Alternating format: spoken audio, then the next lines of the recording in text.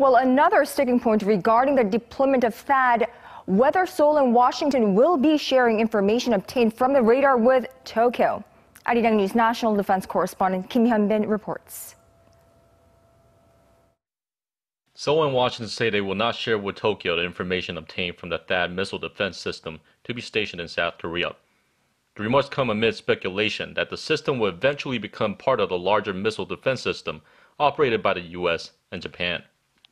A South Korean government official said Monday that under a trilateral agreement with the U.S. and Japan, South Korea is obligated to share information on North Korea's nuclear and missile tests with Japan, but that the information from the THAAD radar won't go to Tokyo. Another official pointed out that it won't be effective to share information on an incoming missile in its terminal phase. The THAAD battery is scheduled to be deployed to Seongju County before the end of 2017, and it will be operated independently by the U.S. forces in South Korea. The deployment has raised concerns among Seongju residents about the electromagnetic waves emitted by the THAAD radar.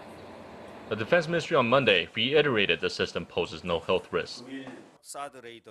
The THAAD radar will be on high ground and far away from the closest village. The radar beam will be emitted at a 5-degree angle or higher, so it'll do no harm to humans or the environment.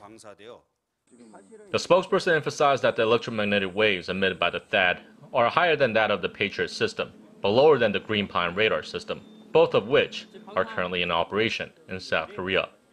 The military showed the Patriot and Greenpine system to reporters earlier this month, taking several electromagnetic wave readings from 30 to 100 meters away. The readings were a tad higher than normal, but the military assured the public the system poses no health risk. Kim Hyun-bin, Arirang News.